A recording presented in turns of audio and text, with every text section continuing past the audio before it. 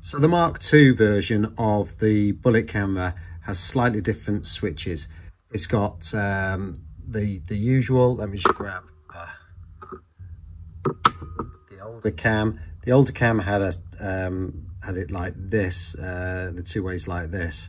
So what we're going to do is, where it looks like a little recycling symbol, when you're recording, you want the switch to the left, basically, and that's the position you want to record. So it's in that position. Hold, switch is on, and the blue LED will start flashing. That's recording now. If I want to stop it, press it once, and then if I want to switch off, hold 2-3 seconds. Now this function here is motion detection. So basically I could switch the camera on, leave it, and it will not record anything unless something moves in front of the lens, and then it'll start recording. So for example, let me show you. I'm going to switch on.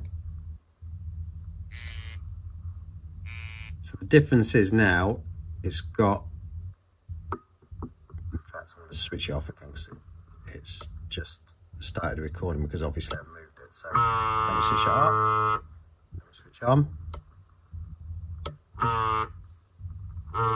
So what you'll get straight away in the motion record is the LED is red with like a little blue flashing quickly. So that's in standby mode, it's not recording anything. And if I place that camera somewhere, say I was in a hotel room, or if I was with the bike in my bike shed and I left it on the side looking over it, then basically put it in that mode and it's now on standby. If there's a movement, say like my hand, watch this now, the blue LED now isn't flashing quickly, it's flashing slowly with the red. That is now recording, and it'll record like that for 1 minute unless there's something still moving in front of it. So if I left that now, it would record for a minute and then it would shut down and stop recording after 1 minute, because there's nothing there now in front of it. So that's the only difference basically. And what I would recommend is, let me just switch that off, is just leave that to the left hand side. That's the position of that switch that you need to be when using. And make sure as well, don't put it in photo mode, put it in video mode. Hope this helps.